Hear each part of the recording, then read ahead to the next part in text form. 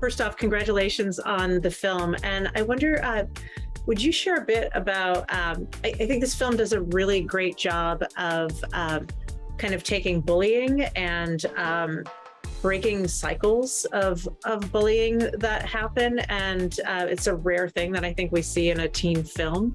And I wonder if you would comment a little bit on that aspect of the film. And I'll go to you, Alisha. Yeah, it was, when I read the script, that's what I really adored about it, because it was something I hadn't really seen before, and it was unexpected from the, like, you never really know what you're getting yourself into when you're watching this movie. You think it's one thing and then it turns out being another thing, and you think you got it, it turns out to be another thing. But I think it's important to see that, you know, everyone is imperfect in some way, and you can learn from them. And, you know, kind of goes to like the whole thing about cancel culture, about how you can just cancel a person if you've done something bad, depending on the bad thing, of course. Like, sure, you're unable to learn from this lesson and become a better person.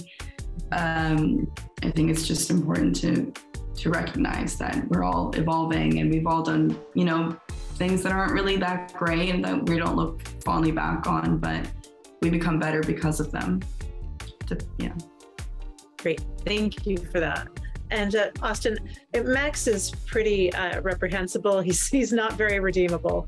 But I think it's really interesting that, you know, there's this performativeness of his intersectionality and being aware of others with, you know, starting that club, which is hilarious. And, you know, people do that where they're not standing by their ideals, or, you know, they're feigning ideals that they don't have. So I wonder if you could talk a little bit about shining a light on that. Well, it was really fun to play that. Yeah. You know, it's really fun to play these kinds of characters. And I think just kind of poke fun at that, to poke fun at when people try to pretend to be a certain way to fit in or be liked, or when people take something that's popular, some sort of like movement, and try to use it spin it and use it for their own benefit. It was funny to poke fun at. Great, thank you.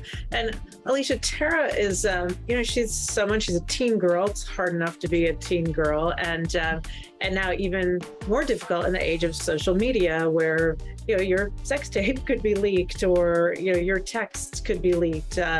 So I wonder if you would talk a little bit about playing this character who is really just trying to find a way to belong, and she's not truly terrible, but she's really kind of lost in what the right thing is to do, and what it was like to walk that line with this character. Absolutely. Yeah, it was really exciting to play, because I think that everyone can kind of relate to that in that time of your life where you're kind of questioning where your morals and where your where you place your importance when it comes to your interpersonal relationships. Like, do I care about what 100 people think about me, or do I care about these relationships that I've cultivated throughout my life? And I've definitely raised that as when I was a teenager. It was like Instagram was just starting, I think, or something like that. And social media wasn't as where it was now, where we're constantly needing acceptance and approval.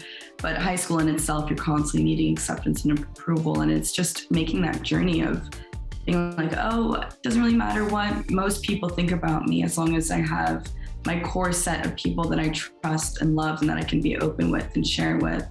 And you see Tara make that realization, which is so nice to see, and go on that journey with her. And it's terrible when you realized you've turned your back on someone that really needed you in that moment that you love. And yeah, so it was really fun to play that, for sure, and see that storyline between two girls, two teenage girls. Yeah, great.